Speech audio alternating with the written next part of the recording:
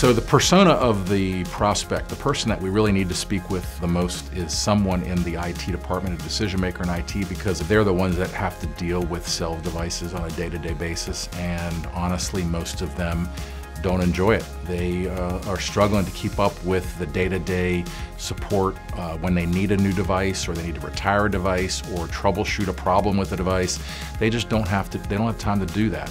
You know, what's really neat is that our clients are able to take an existing IT employee that today is dealing with cell phones, and they can reallocate those folks into something that's more specific to their training or their education, something that they really like to do, and we take the cell part off their plate. So that's the IT department. But eventually we have to talk to the finance folks, because what we do has to deal with the money that the company outlays every month for their cell phones. So CFOs also are important folks for us to interact with and to help convince that what we do is a great service that they should bring into their company. So to any of you partners or prospective partners, if you know some folks that are in those positions or in those industries, you would be a wonderful partner for us, and we'd love to talk with you more about that and to see how we can help one another.